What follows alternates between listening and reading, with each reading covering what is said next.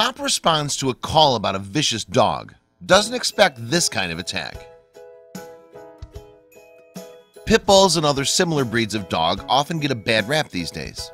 Some people claim that all these dogs are dangerous, and the media often portrays them as aggressive.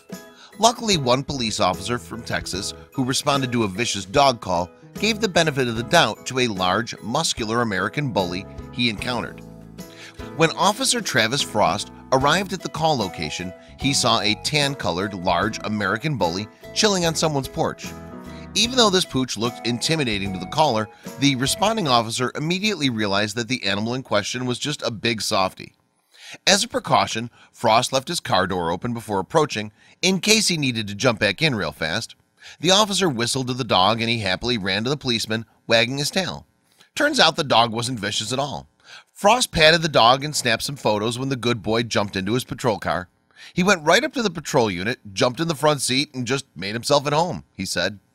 The officer called animal control officers who helped to find the dog's owner. This furry buddy was back at home within 24 hours. People praised Frost for doing a good deed and not making any rash decisions. Well, you should always be careful around any dog that you don't know. You shouldn't automatically assume that all pit bulls are bad dogs, Frost explained. They might be really loving like this guy was this morning. Keep watching to see this amazing dog for yourself. Officer Travis Frost from Texas responded to a vicious dog call and encountered a large American bully. Even though this pooch looked intimidating, the responding officer realized that the animal was just a big softie.